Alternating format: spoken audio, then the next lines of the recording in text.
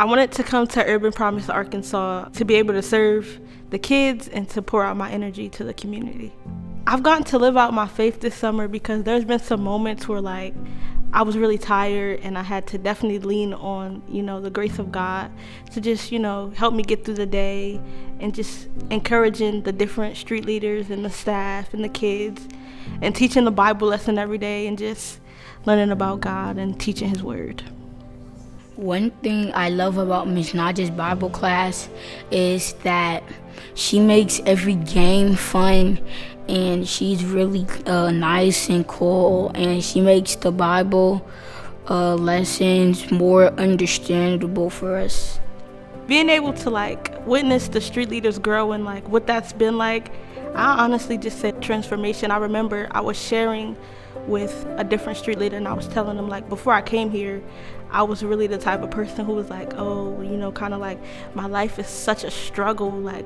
I was always just looking at myself and the things that I struggle with, but just meeting the street leaders and understanding them and the things that they go through, they are wonderful examples of perseverance and hard work and not giving up even when it's tough. And that's just been a joy to witness, because you really are setting the tone in your neighborhood. You're changing the culture and the way that things are, because when you're a street leader, you live by a set kind of rules, loving all people, speaking life.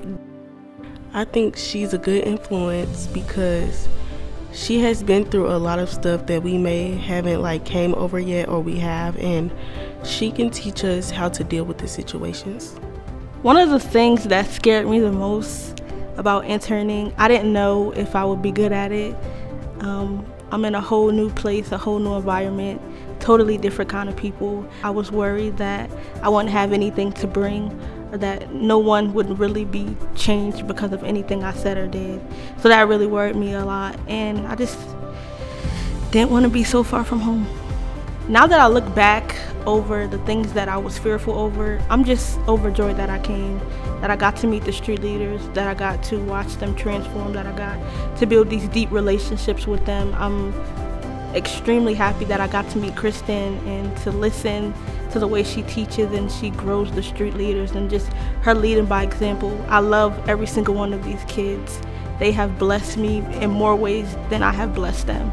If you're the type of person who loves serving, if you're the type of person who wants to grow in your faith, if you're the type of person who wants to grow in general and be stretched and serve others, then I would definitely recommend this internship. But if that's not you, then I would not recommend this, because that's exactly what's going to happen.